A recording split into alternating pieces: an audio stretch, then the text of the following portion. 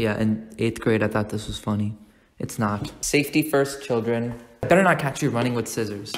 Scissors, am I right? Scissor? I hardly know her.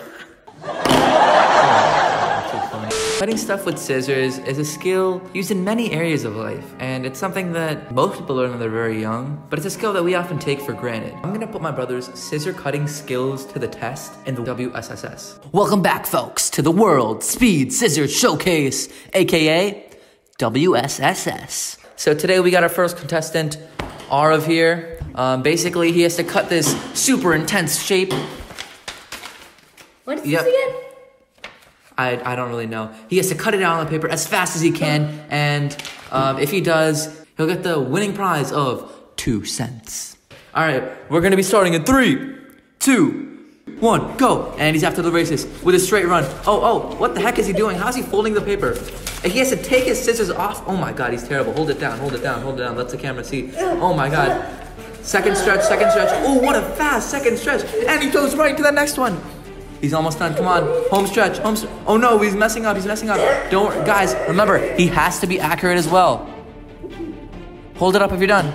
And he's done. Time, let's get a review on that, folks. Now for Arav, this skill is extremely easy, but the same can't be said for many others. The loss of dexterity in the hands causes the inability to control fine motor skills, and therefore people will be unable to operate normal scissors like this. This can be caused by a lot of things. For example, it can be caused by joint damage with something like arthritis. More serious causes may be related to the nervous system. Carpal tunnel syndrome occurs as a result of nerve pressure. Additionally, ataxia refers to the loss of fine motor skills caused by damage to the cerebellum, which is in the base of the brain. And this damage can be a result of several conditions such as cerebral palsy or multiple sclerosis and a bunch of other different neurological conditions. So as you can see, this is a problem that affects a lot of people, but what can we do? Well, currently there are electric scissors that exist in the market that automatically cut at the press of a button. However, these are more geared towards like sewing and cutting fabrics, and they also come at a hefty price. There must be something we can do to cut those costs.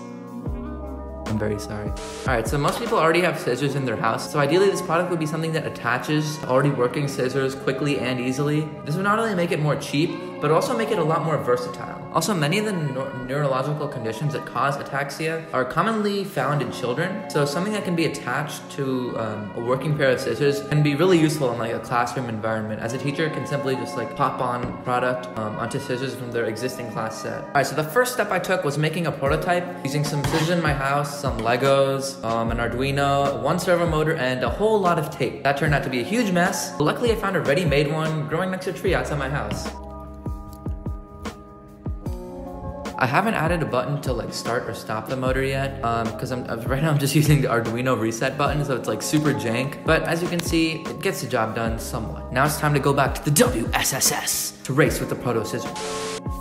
And welcome back to another episode of the World Speed Scissor Showcase. Now today, we got our contestant Arav going up against the Proto Scissor. As you can see, this is an automatic electric scissor that's gonna destroy Arav in competition, right Arav? No! As you can see, we have the super intense scissor cutting shape, just like this. Again, the contestants must cut the shape as fast as possible and also as accurate as possible. And then the judge, aka me, is gonna give a grade for both contestants, all right? Are you guys ready? All right, I'm just gonna start. Okay, we are going to start in 3, 2, snow, go! Oh no, he's gonna beat me. Proto scissors, nice and accurate.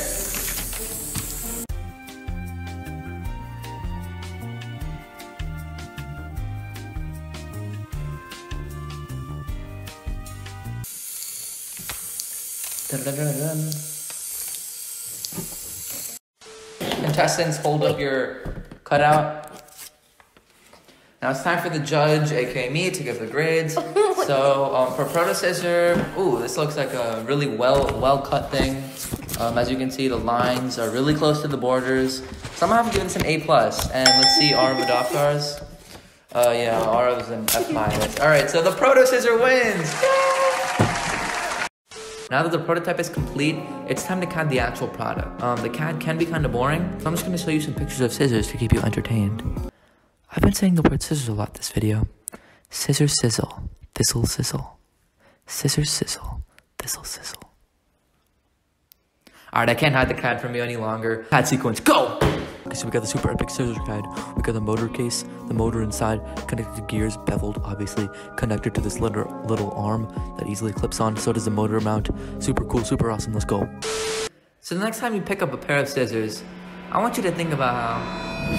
With the power that you have gifted me, I shall rise up from our 2D paper world and lead my fellow scissor brethren to revolt against the tyrannical human overlords, for they are no match for our sheer willpower.